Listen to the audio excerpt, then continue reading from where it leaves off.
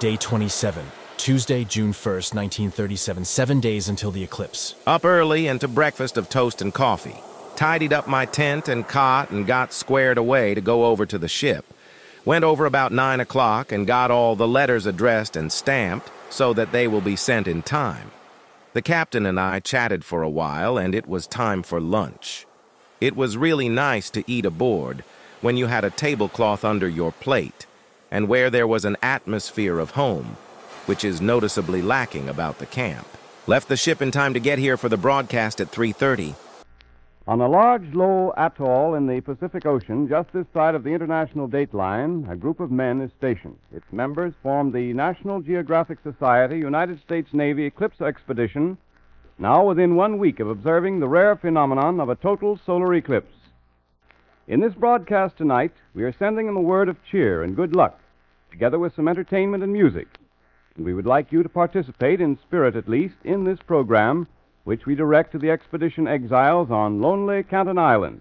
Well, our first reminder of home and hecklers is a little sonata that has to do with Manhattan's greenery and Greystone. They call it Slumming on Park Avenue. Norman?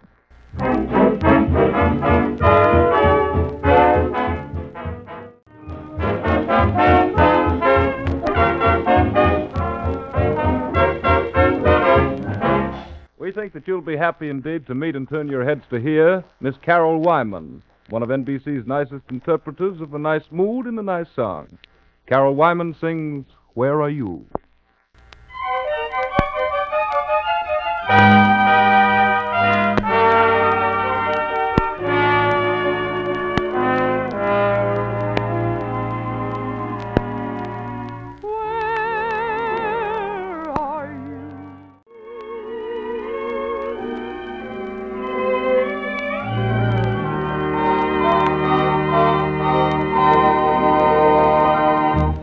Very nice indeed, Carol.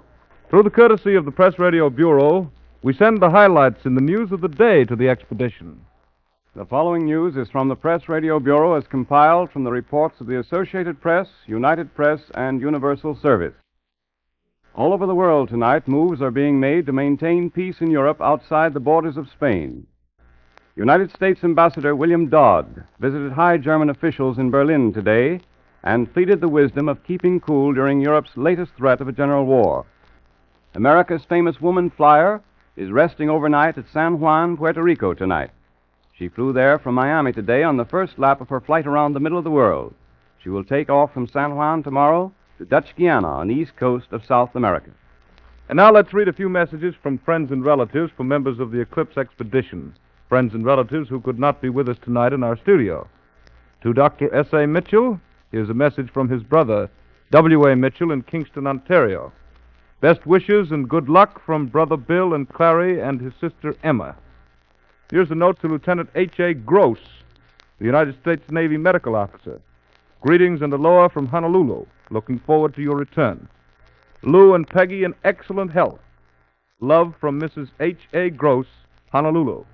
And now for a very pleasant surprise for announcer George Hicks. We present Mrs. Hicks, who will say a word of greeting to her husband. Anna? Hello, George. We are both well but lonesome. It is hot in New York, and Ivan has been in sunsuit. Yesterday he said if you don't come home soon, it will be winter. May I wish you and the party all the luck for June the 8th. Goodbye.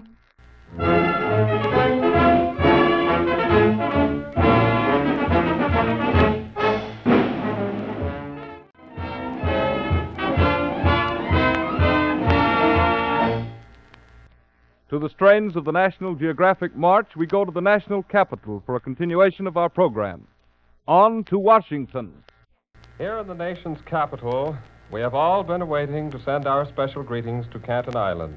Gathered in the studio are more dear ones of some of the members of the expedition, so many thousands of miles away, but through the magic of radio, so near to us.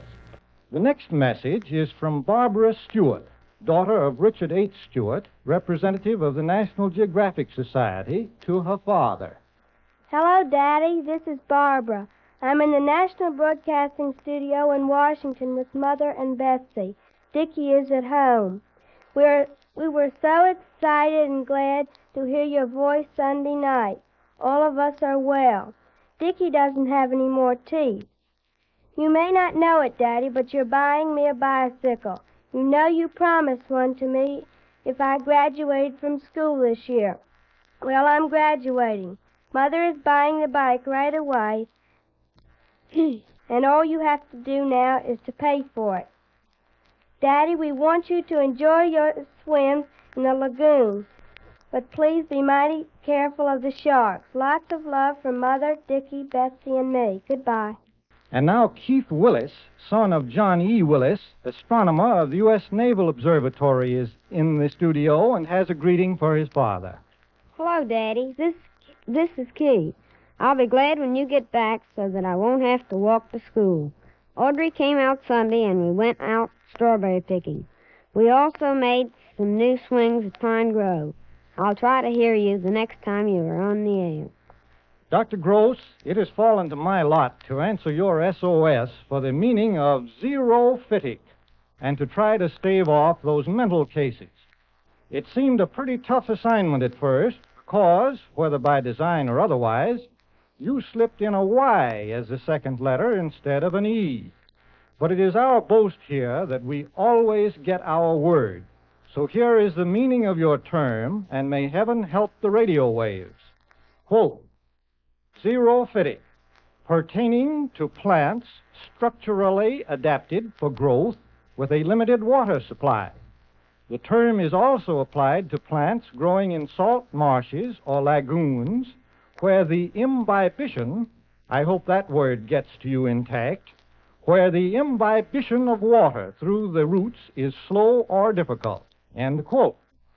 The dictionaries seem to indicate that in applying xerophytic to fish and finances, you are just a bit off the literal reservation. But it's too good a word to lose.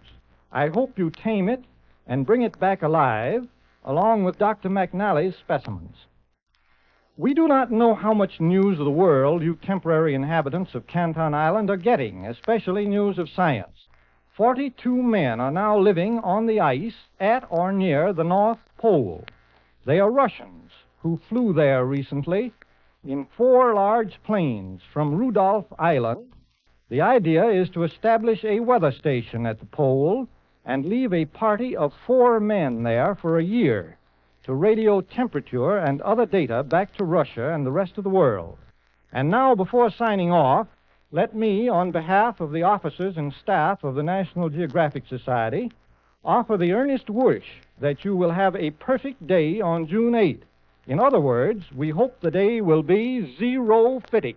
And that's all from Washington. We hope you at Canton Island have received us well.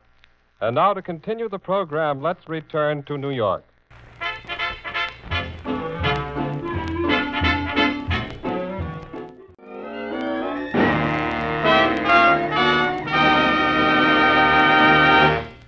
Now may we say, once again, as we said last week, good night and good skies on June the 8th.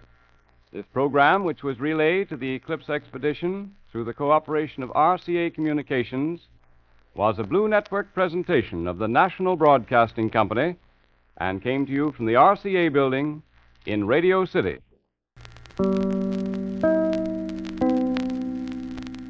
It was a really touching ceremony to hear greetings from our folks. My eyes were just a little bit wet after they read your message, and I felt very lonesome.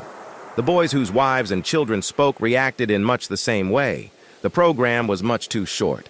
It actually was the shortest half hour of the day. The 2 expeditions quickly became friendly. The officers of the Wellington entertained the members of both scientific parties and officers of the Avocateur aboard their ship, and later the scientists of both expeditions entertained each other on shore. As soon as the broadcast was over, we all went over to HMS Wellington and had some cocktails. I took my share of the drinks and had a very good feeling of well-being when we left. The cocktails were a Tahitian specialty of rum, lime juice, and soda, and they were very palatable. Came back ashore about 6 o'clock and had supper. The usual talk afterwards, and then to bed after reading a couple of short stories in an old Liberty magazine. Day 28, Wednesday, June 2nd, 1937. 6 days until the eclipse. Up and after the usual breakfast of hotcakes and coffee, Went down to the waterfront to watch the boys work on the boxing ring, which is to be used in this afternoon's field day. The ship is giving a smoker for the men of the Wellington, and it should prove to be a very gala affair.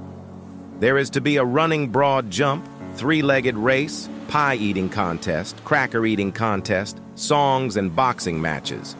I took a trial run and jump on the broad jumping lane and made a pretty good leap, and to prevent falling backwards and spoiling a pretty good effort, I fell sideways and landed on the coral right on my tailbone. Gosh, what a jolt! It darn near knocked me out. This just in, San Juan, Puerto Rico. Amelia Earhart continues her around-the-world adventure aboard her Lockheed Electra aircraft with her navigator, Fred Noonan. Earhart will be flying to a few stops in South America before her leap across the Atlantic Ocean to Africa. The field day was a huge success. I wish you could have seen the pie-eating contest which a sailor from HMS Wellington won. George Hicks was announcing the events over loudspeaker, and when he asked the limey if he had anything to say, he replied by saying, "I want more pie." I think that was real humor coming from a limey.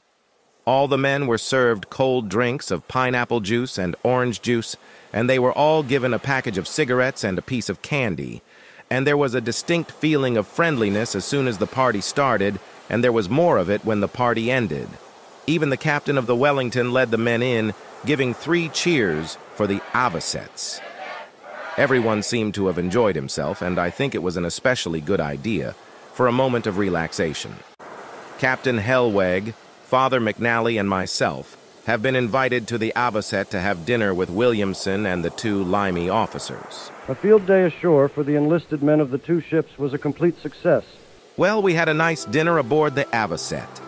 We got over in plenty of time and sat around until the limeys came over and then sat about for a while, during which time we were served tomato juice cocktails. Far cry from the wonderful cocktails we had aboard the Wellington the day before. No one seemed to mind the difference, least of all myself. We had chicken, potato chips, peas, mashed potatoes, ice cream, and demitasse. We sat around till 10:30, chinning and spinning yarns, and then left to come back to the camp. It was dark as pitch, and Captain Williamson had to stand in the bow with a long-range flashlight and give the coxswain a flash in either direction so he could stay in the channel. I'd sure hate to be spilled out into that channel with all those vicious sharks waiting for a nice, juicy meal. Day 29, Thursday, June 3rd, 1937, 5 days until the eclipse. Up early and busy about the camp. After breakfast, one of the boys came back and said that he had waylaid a large sea terrapin and turned it over on its back so that it couldn't get away. It was a huge thing, and the strength it possessed in its forward flippers was actually phenomenal. I'd hate to be hit by one of them. We took some pictures of it, and then we killed it, hoping to get some good turtle steaks. But even after I made a very careful dissection, the only meat was around the extremities, and I doubted whether that would have been very palatable. Nevertheless, we took some of the meat back to camp, but the cook said that he couldn't use any of it. One of the boys brought back the huge shell and busied himself the rest of the afternoon by cleaning off the remnants of the tissue on the inside. He wants to take it back as a souvenir. I had been feeling rather blue all day and certainly was in no mood to be entertained or entertaining at dinner. You see, we invited the New Zealanders to have dinner with us last night, and as far as I was concerned, the whole thing was a flop. We did have a nice dinner of chicken and oyster dressing and finished up with pumpkin pie, but it could not have ended too soon for me. As soon as they left, I crawled into my bunk and read for a while. Day 30, Friday, June 4th, 1937, 4 days until the eclipse. Had a dandy night's sleep and up early this AM to see an overcast sky, one that won't be so good if it occurs on the morning of June 8th. Had a breakfast of bacon and eggs. The eggs are really ripe now. I am getting damn sick and tired of this, and I shall be very happy to come home and really go to work again. There hasn't been a damn thing for me to do professionally. A month's leisure is certainly plenty for any man. If you were here, it would be a lot different. Perhaps my desire to go home would then be lacking. At any rate, I certainly am filled up on this place, and with most everyone, I feel sure the feeling is the same. Men are starting to find fault with their neighbors. This little trait and that little trait that a man may exhibit grates them, so that you would think a serious personal insult had been committed. Practiced counting out the seconds several times in the morning, and then went shell hunting with the captain. We were gone only a short time when a severe shower came up and rained quite hard for the better part of the afternoon. The rain wouldn't be so bad because the soil quickly absorbs anything in the way of liquid, but the wind blows so hard that our temporary domiciles are in jeopardy all the time. As I told you before, the stakes of our tents are driven in the coral, and it doesn't take much force to shake them loose. Our mess tent almost went over last night, and it was only because of the combined efforts of several of us held the guy lines that it didn't completely blow away. We would have been in an awful jam without a place for our breakfast. The weather continues badly for a successful day on the 8th. Personally, I'd just as soon we'd pack up now, but I can concede the point that a whole lot of money and effort has been expended, so for that reason I hope that next Tuesday will be bright and clear and that all the scientists have great success in their undertakings.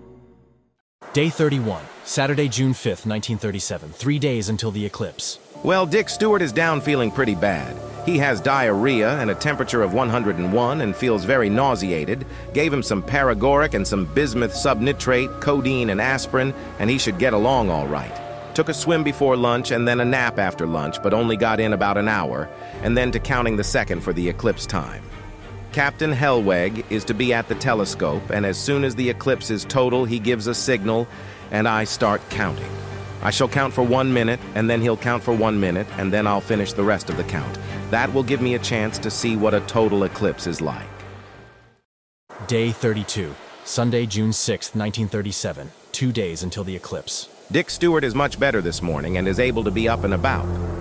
I find that several more men have come down with diarrhea, but I am at a loss to know what is causing it. It certainly isn't food because only an occasional man is involved. Dunham, Hellweg, Willis, Stewart, and the cook Will Scam have been attacked out. Their symptoms are rather slight. Just a diarrhea of 4 to 8 with no nausea or vomiting. That is, except Will Scam. I find that one man of the New Zealanders has been involved, so that gets us away from the possibility of it being a food condition. This morning the weather is cloudy again, and at eclipse time the clouds completely covered the sun. Everyone is rather down in the dumps about it, but maybe all this bad weather will have run its course, and we shall have high skies on next Tuesday morning. Everyone continues to work, though, and get his instruments in the best possible condition. I hope for them that we have a good day. As for myself, I would just as soon pack up and go home now. If there is no visible eclipse, we shall get home a day sooner because we won't have to wait around until all the films are developed. Of course, that is a rather selfish motive on my part. If we only knew beforehand, we could pack up and leave now. George Hicks came down with diarrhea today, but he blames it upon too much beer that he consumed aboard the Limey ship last night. No one else seems to have come down with it, and the condition does not seem to be very bad. I am not worried about anyone, and I feel sure that all they are going to come down with it have already come down. We went over to the New Zealand camp for a few minutes to drink a glass of ale with them. They have to leave soon after the eclipse, and they didn't drink all their ale up, so they have asked us to come over and help them get rid of it. Day 33, Monday, June 7th, 1937, the last day before the eclipse. Well, today is the last day before the eclipse. Got up early this morning and to a hearty breakfast of hot cakes, syrup, and coffee. Everything is at the height of tenseness in the camp. We have been having a lot of bad weather, and there is much conjecture as to whether we shall be able to see the eclipse tomorrow. We went through rehearsals several times this morning, and everyone seems to be all set and ready for the party. There is a sense of tension that is hard to describe. I think if you listened in on the program this afternoon, you could get some idea of the feverish activity of the moment. Here, the stage is all set, and all the work that has been done for the past month will be all for naught, unless we have clear skies. The day before the eclipse found us worried. The pessimists said we might as well pack up at the same time. The optimists thought everything would be all right. The rest of us hoped for the best. I was out in the sun all morning and was so interested in what was going on that I forgot to put on my hat and sunglasses. And this afternoon, I felt miserable. Had a sick headache, and I tried to lie down and let it ease off, but it was so darned hot and sticky that I think I felt worse for lying down. After the sun was well down, I got up and went in for a little swim. I didn't swim much because each stroke I took, I thought the top of my head was going to come off. I went through 2 rehearsals, and now everything is in readiness for the big show tomorrow. Calling America. Canton Island calling. George Hicks of the National Broadcasting Company with the National Geographic Society, United States Navy Eclipse Party, reporting from off the island. We stand on the day before the eclipse of the sun. In 18.5 hours, the black moon's face will move before the sun. Dark will sweep over us, will be upon us for a fateful 3 minutes and 33 seconds. Even now you can hear the gasoline engine which runs the air conditioning plant for these rooms. You can now probably hear Dr. Gross, a naval surgeon with us, who with Captain Helwig are the second talliers counting out a rehearsal for one of the scientific units. Captain Frederick Helwig, superintendent of the Naval Observatory, who is assisted by Mr. Willis of the observatory.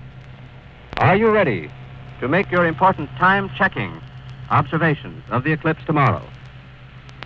Yes, Mr. Hicks. We have been ready for over a week. Dr. McNally and Mr. Willis are all prepared to make a long series of accurately timed photographs of the phases of the eclipse as it progresses. They will take about 90 photographs. Dr. Gross and I will time the contacts, count time for all instruments transmitting it through the loudspeakers, make chronograph comparisons, and I shall make the visual observation of the eclipse, which will supplement the photographic record. Captain, we've had bright, windy, hot, clear days up until this Friday. And then we had that wind and rainstorm, and since then our weather has changed completely for the first time. The wind has died out, and there's practically no air now. But what's more important, the sky is almost completely veiled with great masses of gray-white cloud fields, which will hide the sun tomorrow if they're there. With your 37 years of sea experience, could you prophesy at all what the weather is now leading to? No, Mr. Hicks. It is a very difficult thing to predict weather conditions. We haven't been here long enough to know the local conditions. The gradual change for the worse during the past week is not at all reassuring. There are 4 prominent groups of sunspots plainly visible. Basing an estimate on previous eclipses, the presence of these large sunspots should have a definite effect on the shape of the corona tomorrow. But whether we are to have a clear view of the eclipse tomorrow, or whether we will have to view it through a haze, or have it interfered with by clouds, no one can predict. Our hopes are high, and if the visibility tomorrow is as high as our hopes, it will be the most wonderful eclipse ever seen. Now, partly in the shanty and partly before it, facing the flat water of the lagoon, is an amazing and intricate detail of mirrors, electric motors, cameras, reflectors, and automatic controls from the famous Mount Wilson Observatory. This apparatus is a new development which we hope may prove a step forward in future eclipse study. They will get corona photographs, spectroscopic records, movies of spectrum, and we hope in a new way. Dr. Theodore Dunham, Jr. of Mount Wilson, assisted by Mr. Thompson of the Foundation for Astrophysical Research of New York, have been working night and day over this apparatus. Good night, and wish us good luck tomorrow. George Hicks announcing these eclipse programs reach you via RCA Communications, all facilities of the National Broadcasting Company.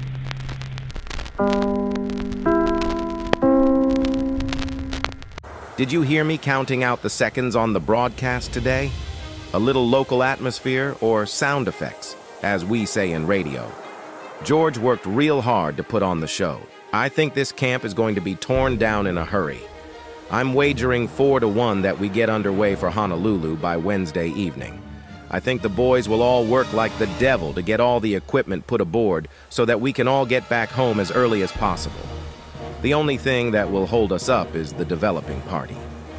You see, most of the films that these men take have to be developed and dried right here, so that there won't be any decomposition of the emulsion and give them a wrong reading. Well, I think this will be all for now. I think I have raved on enough, and I hope I have given you the impression of the tenseness of the atmosphere in the camp. This will be all for now, sweetheart.